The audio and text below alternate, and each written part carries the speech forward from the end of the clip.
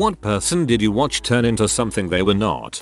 I had a best friend who was honestly one of the nicest people on the planet, but due to depression and peer pressure from toxic people, she began shoplifting and getting into drugs. She stopped caring about people and started doing such risky things that I couldn't even hang out with her without feeling unsafe. She ended up getting me in so much trouble one time that her mom, who considered me another daughter, told me that we had to separate to protect me from harm and trouble. I miss her family cause they really were another family to me, but she refused to take responsibility and continued being put in dangerous situations. I'm really glad her mom looked out for you. I'm sure that was incredibly hard for her as well as you. I have a friend from my childhood whose parents really went down the wrong path. I played sports with him and was in school with him from age 3 to graduation. His dad was always his biggest supporter and always sat next to my parents at every game. He was seriously such a nice guy. When we got into high school, this kid's house was the hangout. Nobody knocked and at any given time there would be 5-10 kids hanging out there. In my 4 years of high school, I watched his dad go from a fun-loving, easygoing dude who loved his kids to a guy who steals and robs to get his hands on any drug he could put into his body. We took in my friend to live with us when his dad skipped bail and was the subject of a statewide manhunt. It got to the point where he was doing drugs in the house with his oldest son. Seriously, one of the saddest things I've ever seen. After my tight-laced, pearl-wearing great-aunt had a stroke, she turned into a foul-mouthed, swearing sailor. So sad, yet so flippin' hilarious. One of my classmates grew up and decided he was going to be a cowboy. Hat, boots, occasionally chaps, which is fine. Except having grown up with him, I can pretty safely say he's never worked or lived on any type of farm or ranch, and I'm pretty sure he's never even ridden a horse. We are from a very small town and he didn't associate with the horse. He was the emo punk kid, and everyone liked him for it. He was considering super cool. Now he's a fake cowboy, and most of his hometown friends actually do farm or ranch. And we all know that he doesn't. I don't get it, but it's embarrassing watching him throw around country jargon that doesn't make sense. I don't know why he's trying so hard, and I don't know where this came from. Me when I played RDR2. One of my best friends from childhood ended up with schizophrenia. I watched him turn from a killer musician loving friend and trendsetter into a delusional paranoid that refused to take psych meds but self-medicated with alcohol. Same with my brother. He was a super gifted engineer and a nice, fun-loving guy, and treated schizophrenia turned him into a paranoid, arrogant, masochistic butthole. I will never forget the first time I interacted like him after the change. It really felt like my brother died and complete dickhead was left behind. I feel so bad for him, but he is so hard to be around or try to help. And former high school friend with 80-85ish% average in class turned into a Hells Angels in his 20s or 30s, murdered people, then died by homicide. Those events took place a very long time ago. I didn't know they were actually criminals. I always thought they were more like divorced dads going through midlife crisis. Some of them look like really cool people. My mom. She went from your average stay at home denim jacket wearing Canadian mother who loved coffee and angel statues and would listen to upbeat optimistic songs like Walking on Sunshine and Don't Stop Thinking About Tomorrow, and turned into an alcoholic leather jacket hoarder that partied every day of the week and collected band and beer memorabilia and only ever listened to music about drinking, fricking and being on drugs when she met my stepdad when I was 11. Things went from her taking care of me and parenting me to me having to grow up real fast so I could take care of her and parent myself. Oddly enough though, the pandemic has turned her around again. Being in quarantine and not being able to have 20 people over every night has made her desire to drink flatline and also given her plenty of time to go through and clean out her house. I'm proud of her right now, but I'm also worried that she'll wind up reverting as soon as COVID's over and she can see her friends again. All I can do is hope that her progress will stick. Wishing the best for you and your mom. Alcohol can be so dang destructive. Always been proud of my work ethic. I'm usually upfront, hardworking and hate gossip. I joined a large not-for-profit 22 months ago. The culture at the time was amazing, but 2 months in there was a complete leadership restructure. All the way down to my manager. The new management chain all knew each other from another not-for-profit that the new CEO had led. He had deliberately brought everyone over to our much larger organization, firing existing dedicated staff and replacing with incompetent fools. The whole culture changed. Overnight it became bitchy and toxic. Common practice became to blame all shortfalls on either A, the former leadership, or B, the current board of directors, who were trying to maintain the former positive culture. If you didn't be about those groups, you became persona non grata in the eyes of leadership. I watched myself join them over 4 months. I trashed my former manager, the kindest, most gentle man you've ever worked for, who gave me a shot there. I trashed the former general counsel, an amazing woman who sacrificed a 7-figure salary in a large law firm to come and support our charity. Eventually I realized that I didn't like who I became and I started standing up for it. I called it unprofessional when the bitching started and I refused to engage. 3 months later I got fired. Management and their collaborators in my team conspired to fire me because I was the source of a toxic culture. Now 3 months on, I am working in a new company. I am super wary about fraternizing with any colleague, but I can at least hold my head up high. I also called my former manager and the former general counsel, owner up to my pet and everything, and told them what happened. I feel honestly blessed that they both forgave me. We all get lost sometimes. You're good people. My mom's cousin. She's passed on now, but there was a time when she was so fun-loving, happy, and genuinely confident. Then, after about 20 years together, her long-term boyfriend had what I now think was a midlife crisis. He was in his 50s hanging out with women 25 to 30 years younger than him, and making it really obvious he was attracted to them. She wanted to keep his attention, so she grew her hair out, wore more suggestive clothing, and developed both an eating disorder and a pill addiction. She was wearing clothes made for 5-year-old girls. Eventually, her problems got so out of control that her boyfriend kicked her out. She got into a car wreck that completely totaled her car, and she overdosed twice on my sister's medication in my home. My dad let her rent my grandpa's old house from him, and ended up having to kick her out because she was so high on pills that she left food cooking far too long on the stove and almost burned the house down. It didn't help that her other cousins constantly yelled at her and treated her like a child. At the time all this happened, I was a little too young to understand emotional trauma, and I spent a lot of time angry at her for letting her life get so out of control. I now feel really bad, but I'm thankful her last couple of years were lived happily with her son in another state and she got back to a healthy weight. When my nan, who half raised me, got dementia, it was a horrific sight. Mostly bedridden, she had no grasp on reality. This fierce firecracker of a woman whose worst fear was to lose her mind. It happened, and it happened in spectacular fashion.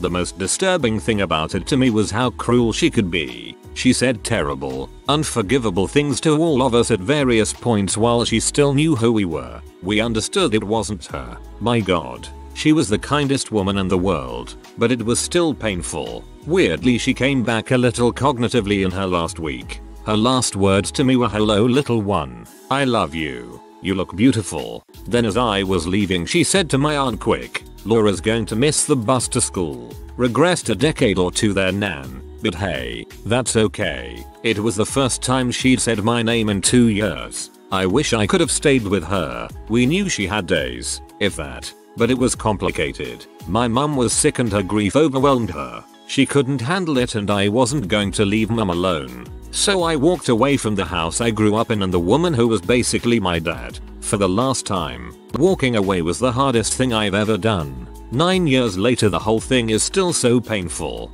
I would never recommend home caring someone with dementia Parkinson's. It was good Nan got to die at home, but I know she'd trade that if she knew what caring for her did to the family. She needed nurses and doctors and care from those whose hearts weren't broken.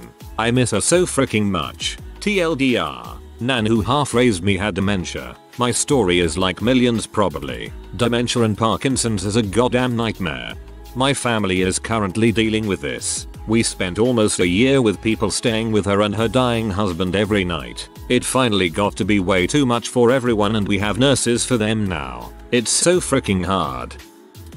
At school there was a lad. He was a nice guy, but school was not for him. He was the class joker and kept us entertained. He pulled some wild or crazy stunts and was uncontrollable. The teachers hated him and he was often in trouble and being suspended.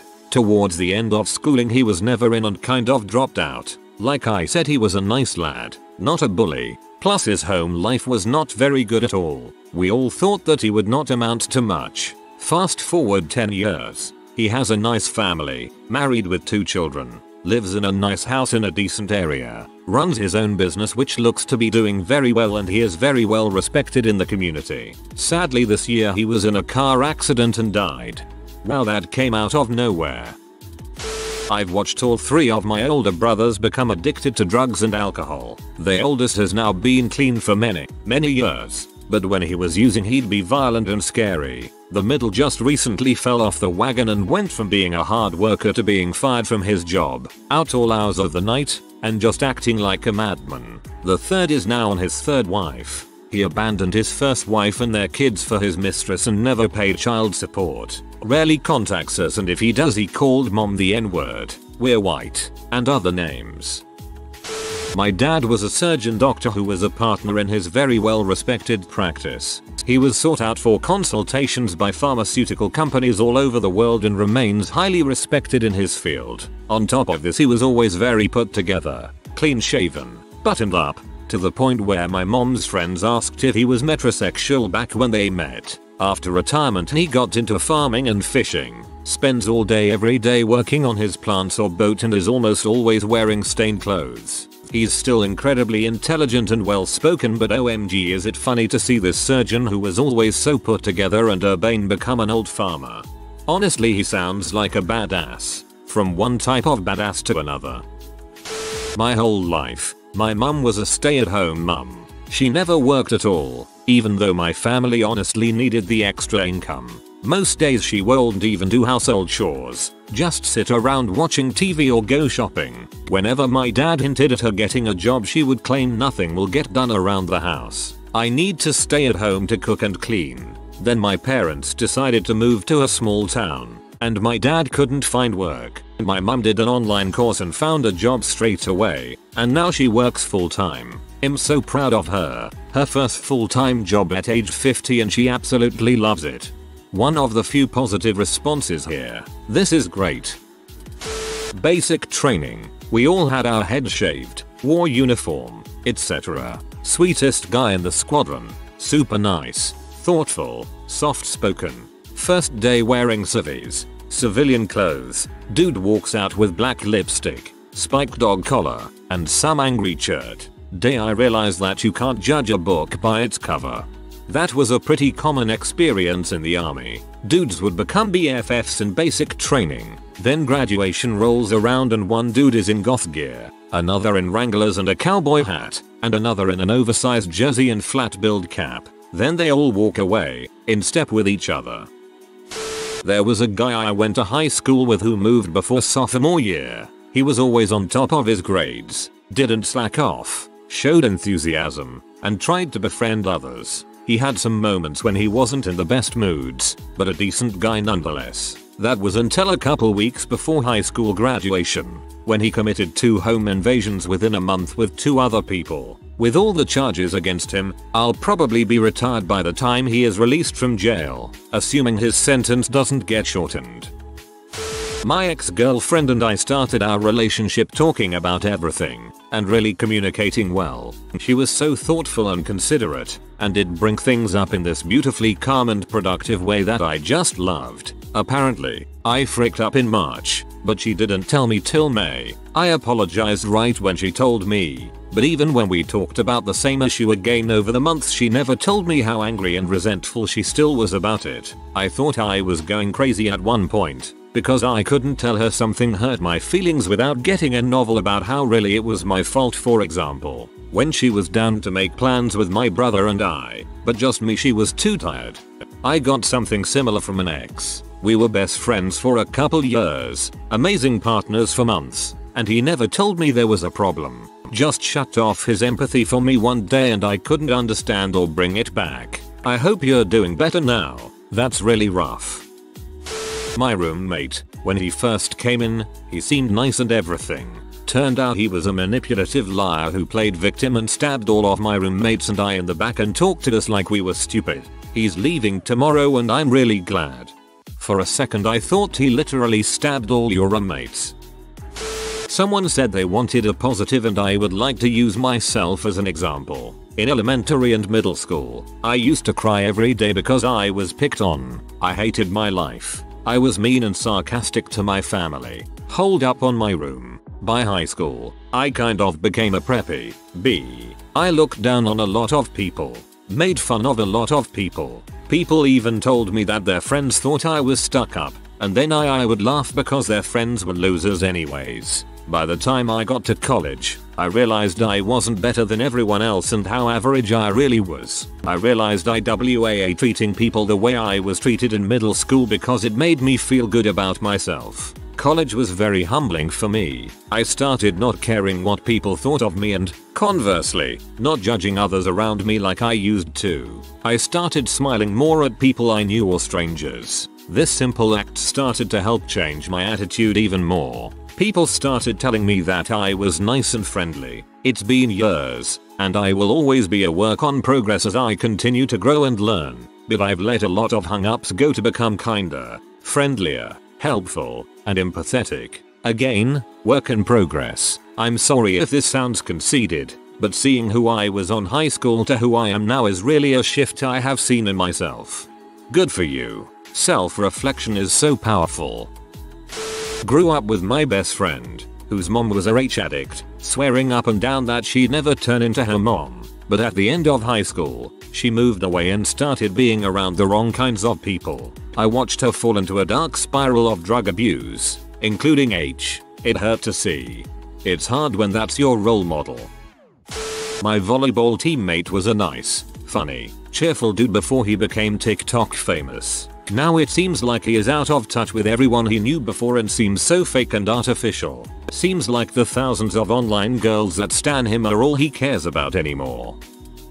All through elementary up to 8th grade I was best friends with my cousin. She has had a super horrible life and never really has had anyone to look out for her, so I always felt like I should be there for her if she needed anything. Needless to say, me and her were really close. However, in 8th grade a new girl moved to my school and she started hanging out with my cousin. Before I knew it, my cousin started smoking and drinking and dating horrible guys that were on drugs and stuff. I kept trying to be there for her and help her do the right thing, but she stopped being nice to me and started being super hateful and rude to me. One day I found out she had started dating a guy that had dumped her and treated her horribly before, and I was trying to talk to her about it and she snapped at me, so I literally said frick it, I'm done, and walked away from her. I had to watch someone I was so close to, we were pretty much sisters, go from being a decent kid who was funny and kind and who knew not to get into drugs and things like that, go to being a horrible moody jerk all of the time. I still get upset about it to this day. Goes to show how scary it must be as a parent hoping your kids don't fall in with the wrong friends at school. So many examples in this thread, just boiling down to good, stable, wholesome kid randomly gets befriended by some little punk and ruins their life while their loved ones look on helplessly and ignored. Sheer luck sometimes. My ex-GF Kaylee, she was so shy and adorable. She'd throw parties at her parents' place when we were teens and hide from all the action in a bedroom. We only dated for a few weeks. She was so difficult to understand and get through to. I figured I just wasn't the right person for her. This past January, she died of a H overdose, age 26. Her older brother was a piece of crap who was always into drugs, selling guns on the street, everything a bad influence could possibly do. He was a freaking butthole who got her into drugs that eventually killed her. He was giving her pills when she was like 15. I miss you, Kaylee. A lot of people do. Be safe up there. My heart, bro. The man from my last relationship. He's the absolute love of my entire life and drugs ruined what we had completely. He started using the needle and got so hooked on it that he was stealing used needles from people's houses on multiple different occasions. We combusted into strangers after learning he knowingly used a dirty needle previously used by someone who is HIV and Hep C positive. Bro, that's a true addiction if he needs his fix so bad. He's willing to risk AIDS for it. There was this group of friends. Back in primary school they made fun of me, so I hated going to school. I hated seeing them every day. I hated being in their presence. They always seemed like they are constantly just there to get me for no good reason. I was a fat obese kid and a nerd at that, so easy target I suppose. Never had any girlfriend or even a friend I could really have as backup to cushion the insults that came my way. I was having a rather rough primary school experience. Then came high school where me including that group of friends end up being classmates. At first it was weird being in the same class as the people I hated for 6 years of my life, but I just went with it cause I can't really change classes, can I? Somehow along the lines of being classmates, that group of friends became nice and rather fun to talk to. Well, I wouldn't say nice cause insults is still being thrown to me, but I realize after being friends with them that's just how they really roll. They throw insults and rude comments to one another and they just laugh it off. Mind you, at that time I was 13, so I've never seen this kind of behavior, so it was odd for me yet refreshing to see a person to willingly take an insult without feeling down, instead laughs about it. Fast forward a little and I'm 23 now and we're still best buds till today. I never thought the people I hated for 6 years of my life end up being my best buds. Those 6 years of being bullied went down the drain and all of it was replaced with 10 years of pure friendship. A friendship I didn't ask for, but a friendship I know I needed. Heck, at this point I wouldn't even call this relationship a friendship, instead more like family. I can't even imagine living my life without one of them. Even right now one of them is constantly berating me about writing this comment while we're hanging out cause no phones during hangouts is our rule, but I saw the post and it reminded me of that moment that led me here, so decided to pour out a little feeling into it to show sometimes not everyone is bad. If you open up a little bit you might just see who they really are and you might just like what you see. That is all from me. Lights out for now. It's quality time with some quality company. Hope all of you have someone like how I have this crazy group I call friends. Hey, good for y'all. Nice to see something wholesome in this thread. My bestie started dating an Instagram influencer that's 12 years his junior and now he's a vegan fitness coach. Definitely not the future I had envisioned for him, but the heart wants what the heart wants. When the dong is hard the heart don't listen. An enemy from school. I hated this girl because she always acted like she deserved the world. She always gossiped about her own friends and said mean things about them. Her friends were all superficial and had no shame. They used each other for clout and they knew it. This girl used this poor boy to her fancy and dumped him. Like she was despicable. Oh gosh, I hated her so much. I moved to another school but I still stayed in touch with friends from my previous school. I'm this person who really does not give a crap if I don't like you. I don't care if you're going well or bad. To me you don't exist. So I had no idea what happened to her until I met her once outside of a play I was going to go watch with my college friends. She hugged me like we actually liked each other, but then we reconnected after the play. We put for dinner with my friends and I dropped her at home. We had a heart-to-heart about what happened in her life and how she changed for the better. She is a journalist now and she volunteers at the animal shelter every weekend. She helped me adopt my dog. She really did turn around. I mean, in hindsight I don't think she was that bad in school. She was just an awkward teenager. I didn't recognize that because I was one too. This is a good positive story. My beer loving, weed smoking, pierced, pole dancing friend with a sailor's dictionary, a witch's clothing and a loud opinion on everything. Actually met her at her job one day, in office attire and all. She was a whole other person there. I'm also a whole other person when I'm at work. A friend of mine recently helped me get a job at the company he works at, and now I'm wondering if he kinda has the same experience with me, just the other way around. If you are new to the channel, you can subscribe. I publish new videos every day. Until then, check another video.